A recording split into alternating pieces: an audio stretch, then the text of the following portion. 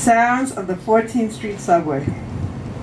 The F train arrives, express to Queens, rattles in motion, click-clack it speaks. Kick the can, you know I can. Kick the can, you know I can.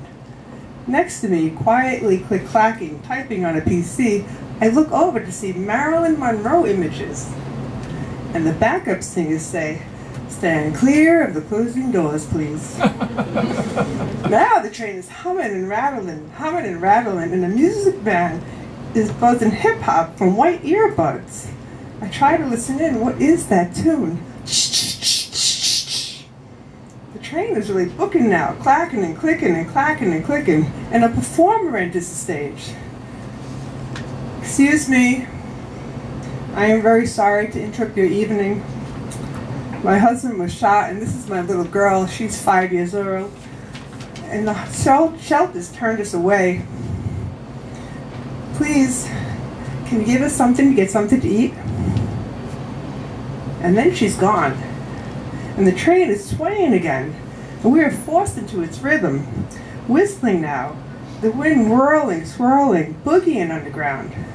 And a new performer enters the stage. Good evening, everyone. All I say is in the name of Mohammed. I am your brother, and I'm here to feed the homeless. I have sandwiches in my bag because I am working the late night shift. This is when we reach out to the most homeless. Please help us help them. And then he's gone. And the train is rattling again, zooming and zooming. The next stop, a longer ride under the East River, through underwater tunnels. Many voices combined in one. Subway music. People standing, rocked back and forth.